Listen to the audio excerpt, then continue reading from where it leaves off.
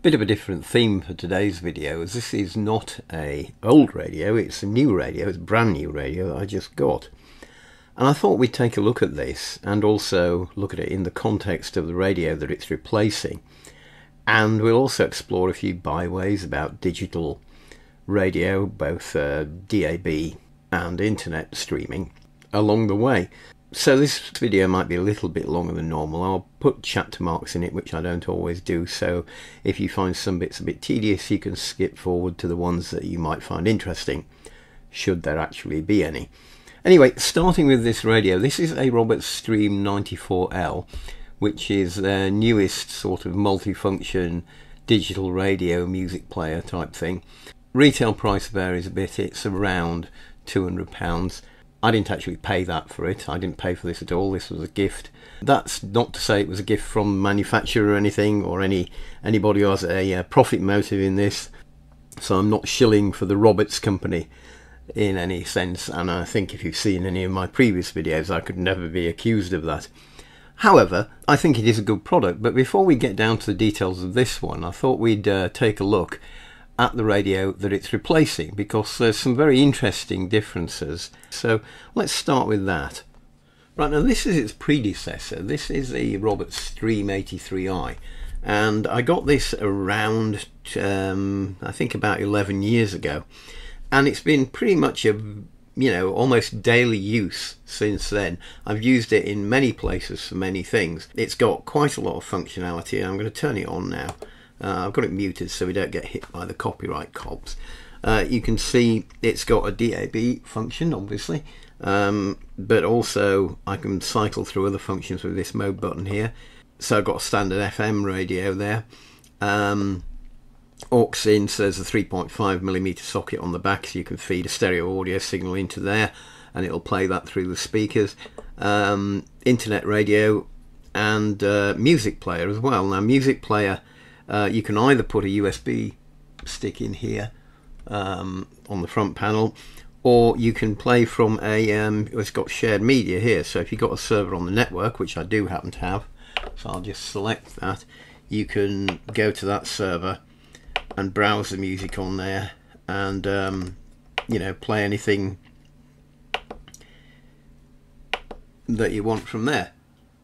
Also, probably about 7 years ago or so, we had a family sort of party function down at the local football club, and I took this along with the USB stick, and I thought, well, we'll play selection of music I picked through their PA system, but they only had one of those 4-pin 3.5mm jacks that expecting you to plug your phone into. Obviously phones don't have those jacks anymore either, but that's what was common at that time, and it didn't really work plugging it into the output of this because of the 4-pin connector. So in the end I just used this turned up with the using the speakers on this to play all the music, and it was pretty reasonable. I mean, we had it up fairly loud, not ridiculously loud, but then there's a lot of old people like us and we're not really into the sort of vertical drinking establishment volume levels, but it did a sterling job.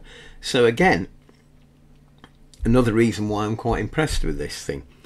In terms of the controls, you've got your volume control here, and then a lot of the other functionality is done through this control here. So you've got the tuning knob. Now the tuning knob in this case, it's because it's on music player, it acts as a selector, and you can go and pick one of the tracks on the album and play that. Or if it's obviously on a if I put it into radio mode, then it will actually act as a tuning thing in terms of selecting through the stations. If I put it into FM mode, then it will do as you expect and change the frequencies. Also, when it's in radio mode, your presets, you have 5 presets which are on these buttons here. They look as if they should be illuminated, but they're not. That's just a snare and a delusion. When it's in music mode, these things act as transport controls effectively.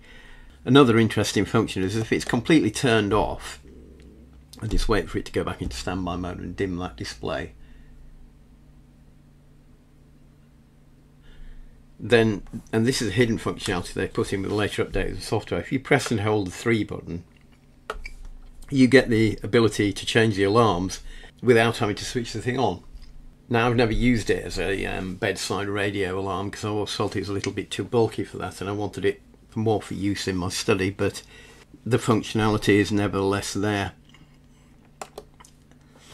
If I'm on an internet or DAB station, then this info button will give me a few of the options that I can look at, and also give me some technical data as well, like the bit rate and the encoding and things like that, and also, you know, whether it's buffering.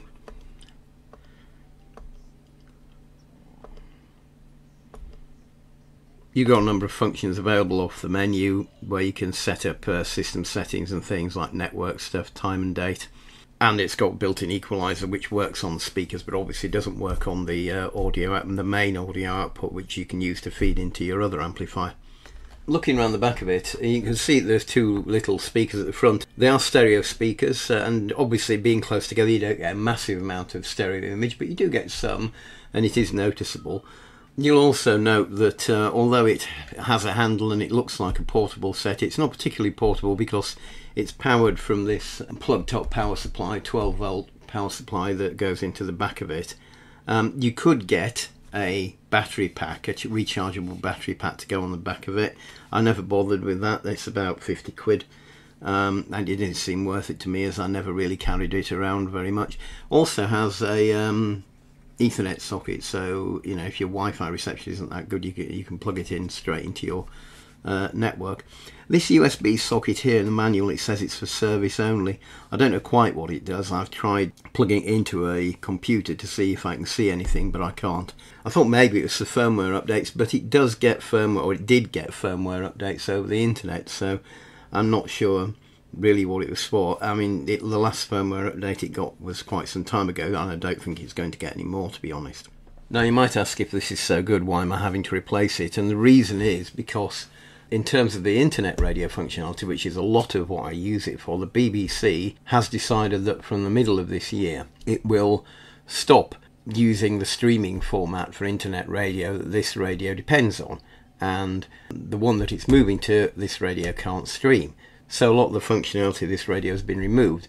They removed a lot of it previously as well, probably about 5 or 6 years ago, when they got rid of the ability to do the old listen again service, where you could do a sort of catch-up radio service. That was another streaming format that they dropped and said at the time, you know, you need to go and do all this online. Their answer again here is either buy a new radio, which is what I've done, or, you know, use it on the BBC Sounds app, which you can get on your mobile phone. Well, fine, but I don't always want to use a mobile phone to listen to the radio. It's also on my telly. I don't necessarily want to have to use my telly to listen to the radio. I'd like to use my radio to listen to the radio. You'd think the BBC, being a publicly funded body, would have got that message and understood that, but it seems to be that they just don't really care anymore. So that's the reason why I got a newer version of this, which will support that. Now, the other interesting thing on this point is the other services that this can receive. So if I go into DAB, oh, well, I didn't mention actually, it also has this other functionality for a thing called Last.fm. Now, Last.fm still exists as a website, and you get recommendations for playlists and things like that. And the idea was that as you're playing it, you can sort of drive it a bit by saying, using these love and ban buttons, saying, yes, this is great, and please play that more often. And no, I absolutely hate this, don't ever play it again. The functionality in here is pretty dead because they don't actually provide a streaming feed anymore. Now, Last.fm got a lot of grief for that. And, you know, maybe having given the BBC some grief, I should give them some as well. But it's all been done to death, really. And in the end, Last.fm are a commercial operation. If it doesn't make money, they're not obliged to do it. I always thought the whole purpose of the BBC was obliged to do things that didn't make money. That's why we have to pay a tax to support it. Anyway, we won't get into that discussion here. Suffice it to say that it's another piece of functionality that doesn't work. Let's go back to what I was saying. Digital audio broadcasting, DAB, DAB radio, we were pioneers of that in this country. We went into it very early, and that in some ways was a good thing, But in other ways it was a bad thing, and similarly we were pioneers of things like underground railways. And that didn't help us either, because although we have some of the oldest underground railways in the world, we also have some of the worst, because everything is burdened with history. And to some extent that's what's happened with DAB. When we started doing this, the encoding that was developed for it was something called MP2. Now, pretty much everybody's aware what MP3 is, and therefore you'd probably rightly guess that MP2 is a somewhat worse version of that. And that's what these things use. If I look at the info button here, and you can see that this is MP2 format it's showing on here. Now there are some limitations to this, and as you can see, Greatest Hits Cambridgeshire here. Look at this, 80 kilobits, that's quite low frequency, and mono. That's pretty bad really. In fact, it's not the worst, and I don't know whether I'll get this because the reception here might not be good, but I will try to see if we can get this radio station, which is doing very well. It's had very good increasing figures, Boom Radio, which is for the sort of older listener about my age and above. Yeah, it says service not available. It's just not got a very good signal there. Yeah, if I put my hand on the area, I can just about get it. And let's have a look at the info on that. 24 kilobits mono. Now that is just absolutely appalling. I mean, you might as well have kept AM radio if that's all you're going to broadcast. And using the, now you can see this uses this codec AAC, so it's not MP2. This is a thing that's called DAB+. This is a new format of digital audio broadcasting. A lot of radios that were bought in the early days of DAB won't support it. So we went through a whole period of telling everybody that, you know, analog radio will end, you need to get yourself a digital radio, there's much more stuff available on it. Lots of people were persuaded to buy digital radios, and now they're going to have to quietly say, you know, those digital radios we told you to upgrade to because analog broadcasting was ending. Well, some analog broadcasting is still going, but this time of digital broadcasting, that's going away, so you've got to buy another one. So I thought we'd have a bit of a technical sidebar here. If you go back to the days of analog radio, there wasn't really much in the way of processing. There was a bit of filtering, but the audio basically went straight to the modulator, whether it was AM or FM. Now, the concept of an encoder appeared only with FM stereo, where you had to encode the left and right into a single signal. And if you break out the encoder, as we've done here, what you can see is that part of it includes the mono signal. So if you used your old radio, you were listening to the stereo signal, which now had stereo components on it, as well as the mono bit, you still heard the mono bit. It didn't matter, they didn't have to have different frequencies. You obviously had to buy a new radio if you wanted to hear stereo, but they didn't say to you, now that we're broadcasting in stereo, you have to throw all your old radios in the bin and buy new ones if you want to carry on listening. With DAB, the situation is a little more complicated because you've got multiple radio stations, effectively all on the same frequency, and this is a sort of layout here where you have a number of feeds that are all encoded separately, and the digital encoder here, you will find that with DAB it's MP2, with DAB plus it's AAC plus, and from then onwards it goes into a multiplexer which combines all the bit streams together. So you've got several sets of bit streams coming from each of the channels, and the multiplexer then puts all of those together. So you have one multiplex, as it's called, with lots of radio channels on it. Here's an example of a local multiplex, and you can see all the channels that are there. Now, at the end of that, you have a more complex system of modulation than you had before, because you have this OFDM, which stands for orthogonal frequency division multiplexing, and QPSK, which is quadrature phase shift keying. Now, these two technologies are rather complicated to go into. I'm not going to try and do that here, but essentially they give you the ability to transmit zeros and ones over a radio signal, which is not as straightforward as transmitting analog signals, and also allows you to have multiple copies and make it more resilient against interference. And I've sort of grouped these in terms of what I call encoding, which is the encoders, and delivery. Now, some people might say the multiplex is part of the encoding, not part of the delivery, but I've lumped them together. That's my opinion. If we look at the internet radio system, then we're not multiplexing them all together. We have a feed which goes into an encoder, which in this case will be usually either MP3 or AAC plus, and the output of that goes to a streaming service. Now the streaming services, there have been lots of them around in the past. I've shown a few of them. As I said, Windows Media Audio was one that was used by the BBC for distributing the sort of listen again feeds. They turned that off for a number of reasons. They were paying they had quite a lot of old hardware to do it, and they were paying quite a lot of licensing fees to Microsoft for the privilege. So that got turned off, thereby reducing the functionality of my radio.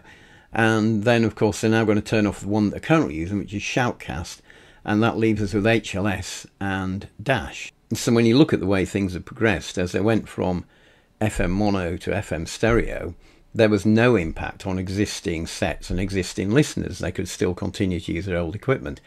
When you've gone from DAB to DAB+, there's a gradual degradation, because as new stations come online that are DAB+ only, you won't be able to receive them. When you go and turn off the Shoutcast stream, what happens is radios get cut off completely. One thing I will say about this is the front-end sensitivity of this radio, and in fact its successor, are not brilliant. If I put it on FM, it's actually quite poor.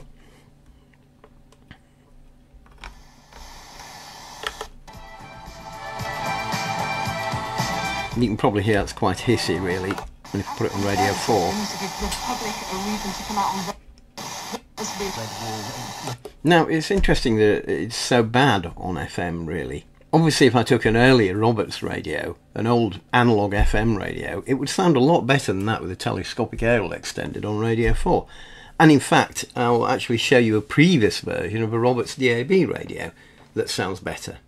So here's something that's a bit older. This is a Roberts RD5. So this is quite an early digital radio.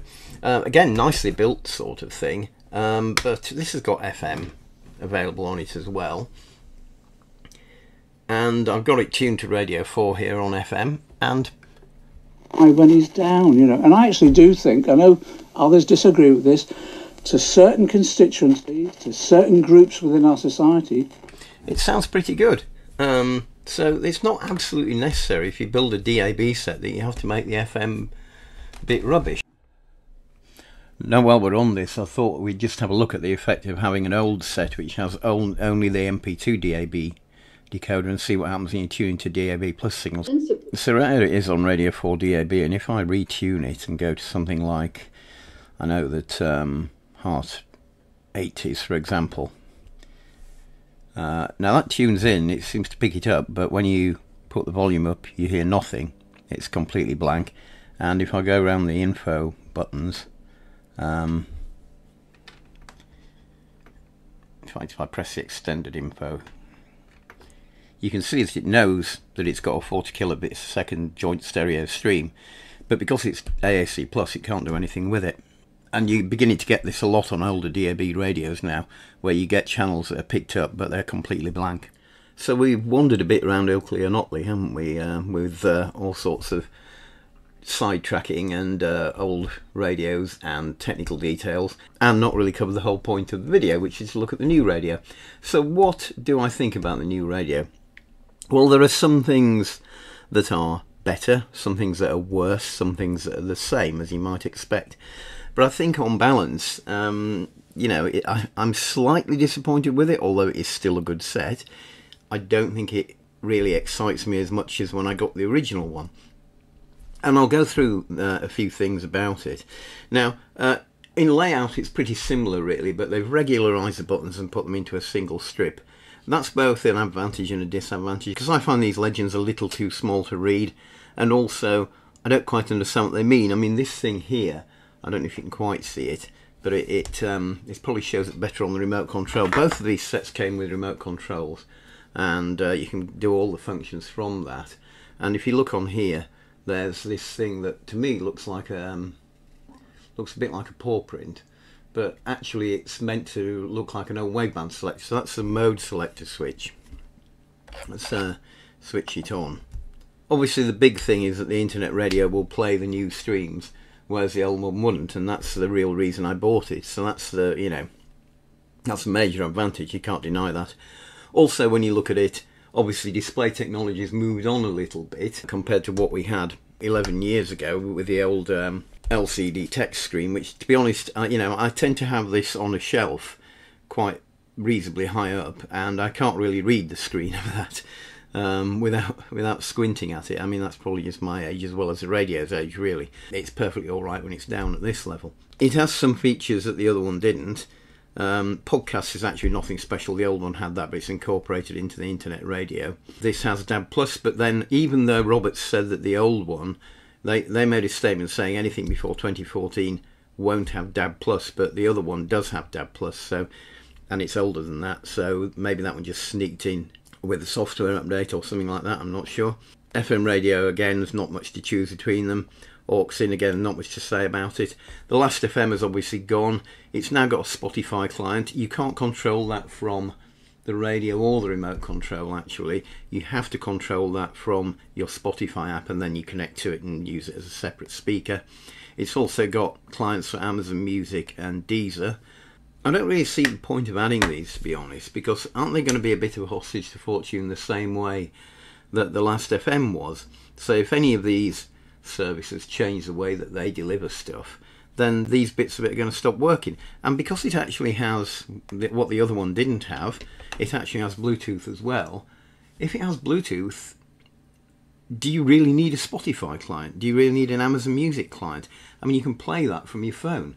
When you come to USB playback, you'll notice it only has USB playback now. There's no longer an option to play from a network music server, which is annoying me a bit because I have one and I have a lot of my old CDs ripped onto that. But I imagine I'm a bit of a minority group here in that sense. I don't think many people have got a media server running on their network.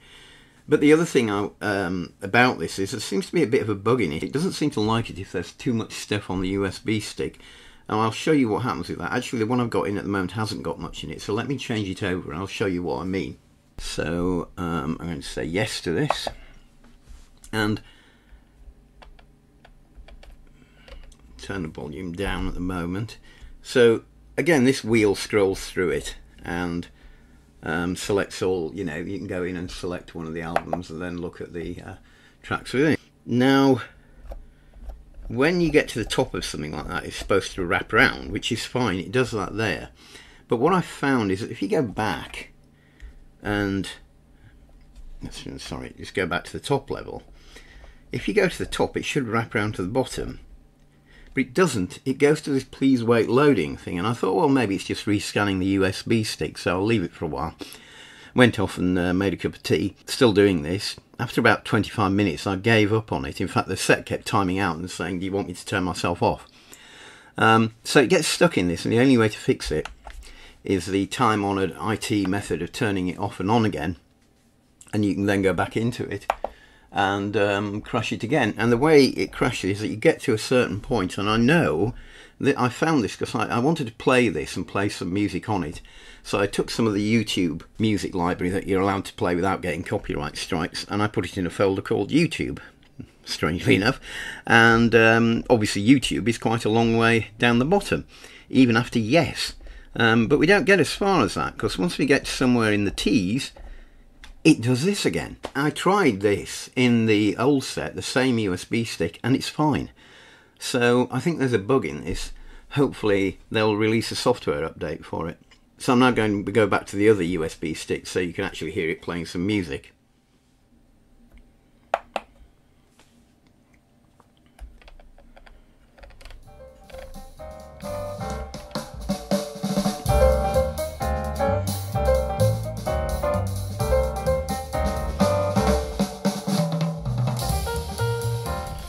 So it sounds pretty good. I do find that the standard flat equalisation that it comes with is not quite right for me. It's a bit too bass heavy, so I have actually put a bit of custom EQ on it, which I can probably find if I go to the menu, in system settings, equaliser.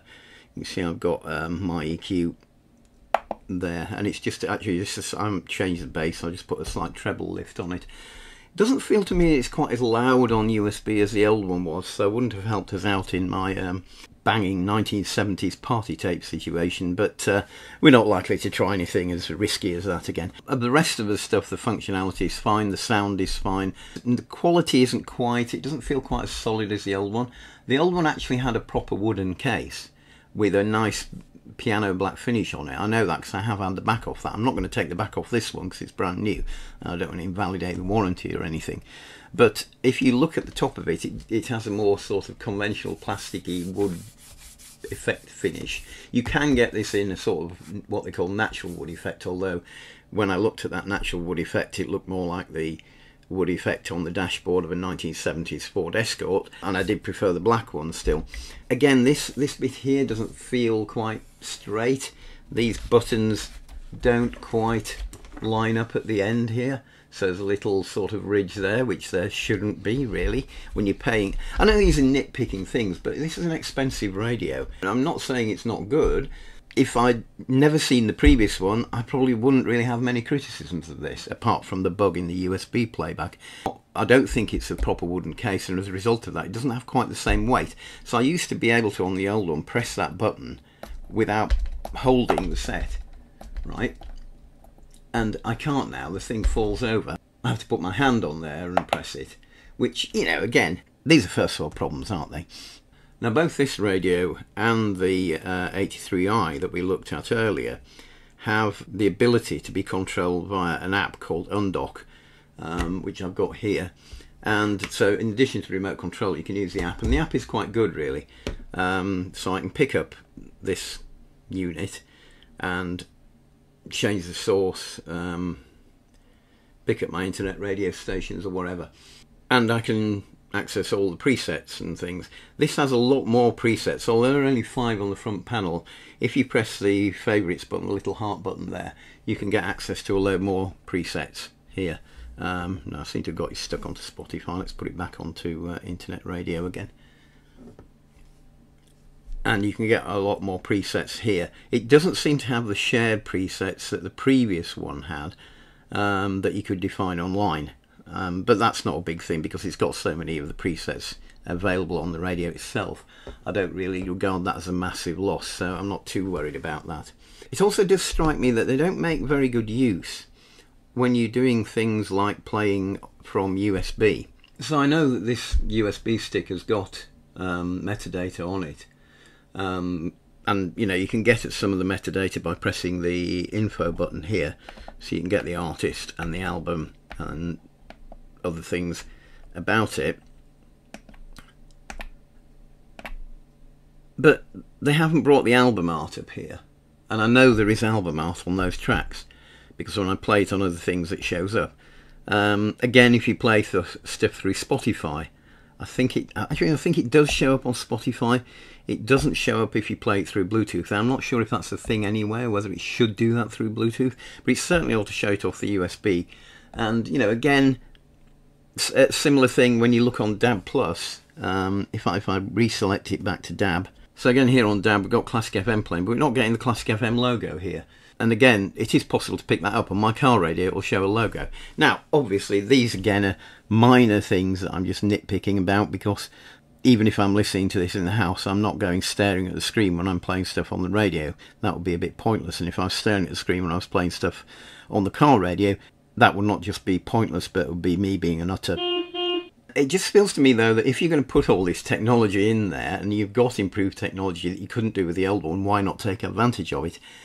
And I think this comes down to the real nub of the problem, which is it's not really Robert's radio, is it? I mean, it hasn't been for years. And even when you look back to the 1970s and things like the R700, I think, or the 707,